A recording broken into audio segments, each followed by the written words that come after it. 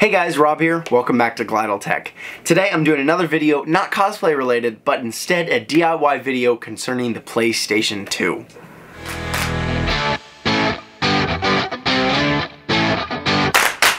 Now, you may be asking yourself, Rob, why the heck are you doing a PlayStation 2 video in 2021? Isn't the most relevant console these days the PlayStation 5? And to that I say, yes, I know it is, but I'm really excited, really pumped up by this video I saw on YouTube of a guy talking about his modded PlayStation 2. Essentially, what this mod allowed him to do, he had software installed on the PlayStation 2 and a hard drive put inside the entire thing, allowing him to boot digital versions of PlayStation 2 games, run them on the console without ever needing a physical disc. And to that, I was really excited. I thought that was an amazing idea. Before I saw that video, I didn't even think that was possible. I love the PlayStation 2. I grew up with the thing, and I remember playing Lego games, Narnia games, Lord of the Rings games, Spider-Man 3. I remember all these sorts of games. It was amazing. And these days, I thought the only problem with the PlayStation 2 is the fact that there weren't a way to get digital versions of games.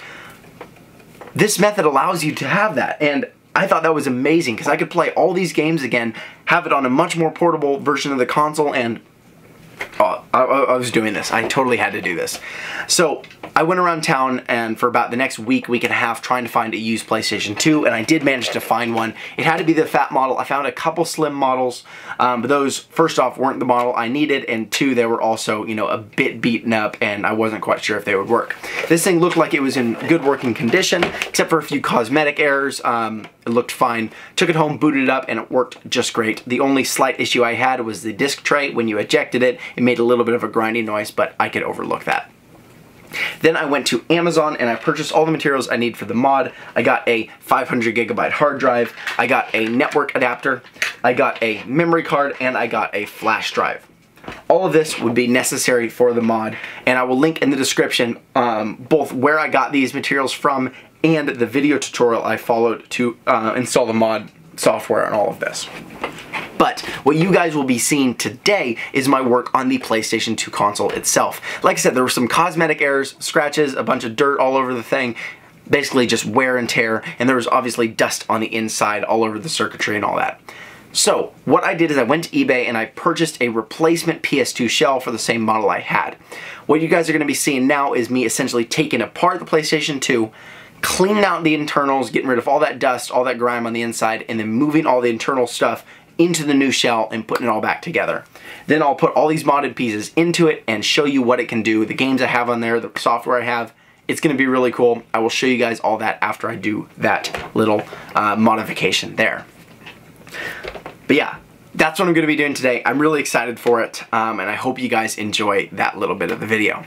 Now, before I get into that time lapse, I am going to say, like I have been doing, if you go to the time code here, that is skipping over the entire time lapse of this, me cleaning this out, putting it in a new shell and everything, skips right to me showing you what the mod can do, what games I have in there, all that sort of thing. But if you want to watch the time lapse, see me putting all this together, you can start watching that right now.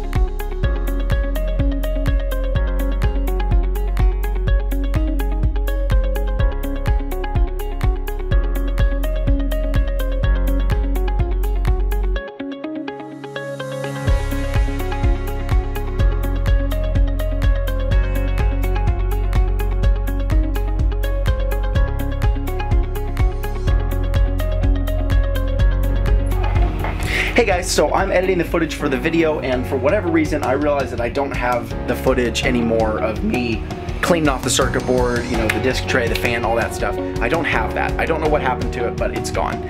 So I'm gonna basically explain what I did, so that way if you are doing it yourself, you know what to do. Essentially, I took a mini compressor with a basic air nozzle on the end of it and used that to spray out all the big clumps of dust. A can of compressed air works just as well. I just didn't have that on hand. But if you're gonna use a compressor, make sure it's on a low settings, that way you're not, you know, damaging the board or anything. Then after all that was done, whatever dust was remaining, I used a small soft brush like this and a microfiber cloth to clean all of that off. That's essentially what I did. I didn't go in depth cleaning anything. There weren't any big dirty spots. It was mostly just a lot of dust. So that's how I cleaned all that off, and then I started reassembling it, which you're going to see in just a moment.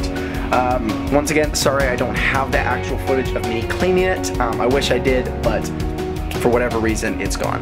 So that's what I got. Sorry about that.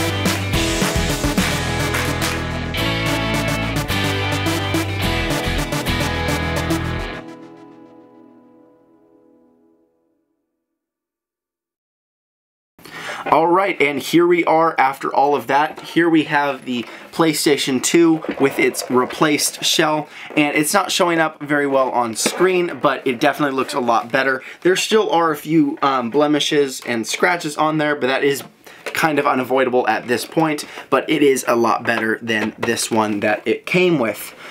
Which I don't know how well you saw it in the time lapse there, but if you open it up, you can just see the amount of dust and grime that is inside this thing, which honestly, yes, I could have just opened it up and cleaned all that out and it would have been exactly the same internally, but like I said, the main reason for getting a replacement shell was to get a better looking exterior.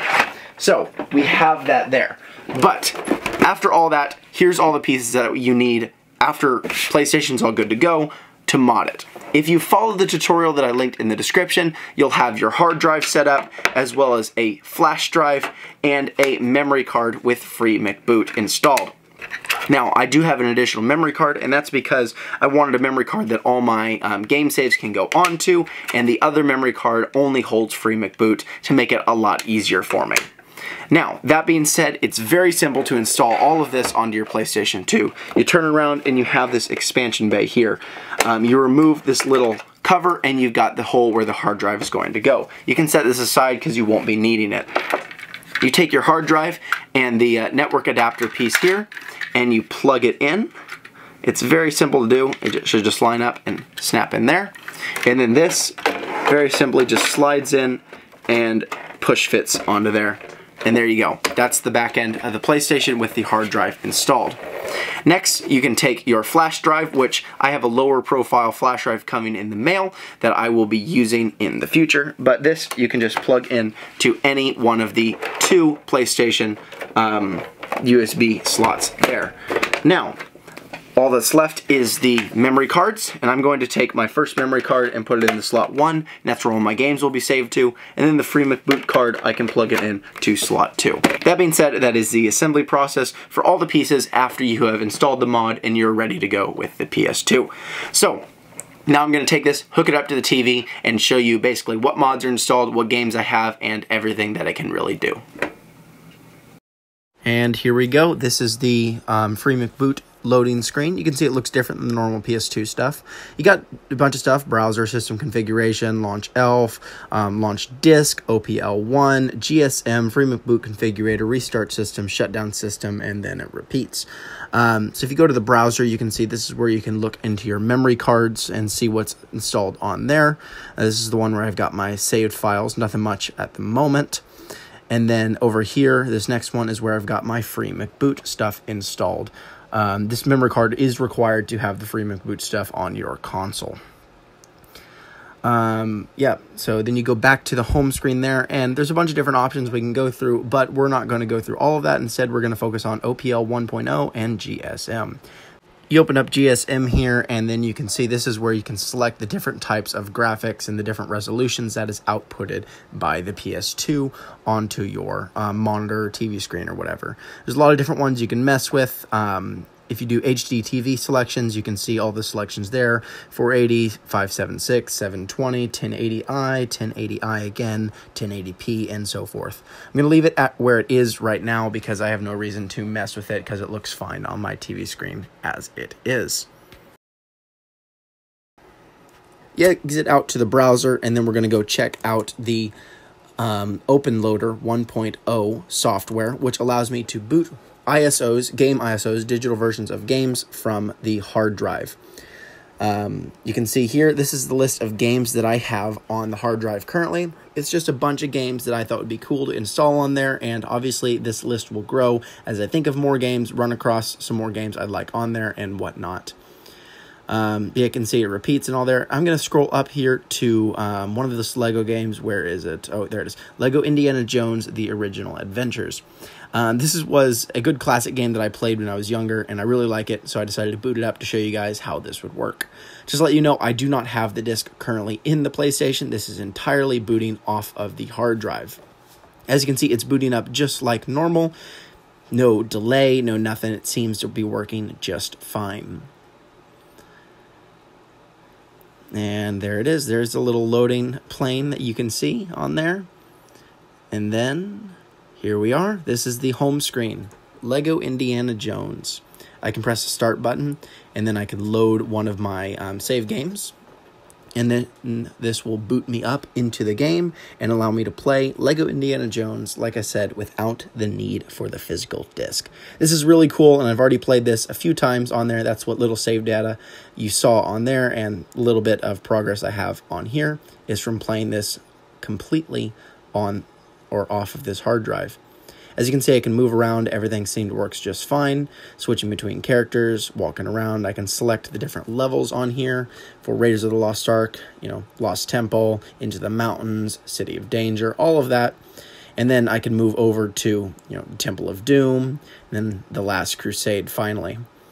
Everything's really cool, and I'm really excited to be messing around with this. There's a lot more games that I have on here, and I cannot wait to mess with them all. There you go. That is what I have with the PS2, the whole modded thing. I'm really excited for it, to be messing around with this thing again. Every time I think of a new game, I either go find it digitally, or I go find a physical copy that I can rip on my computer to put on there myself, which is another tutorial on how to do that, which I think that's actually included in the tutorial that I linked in the description.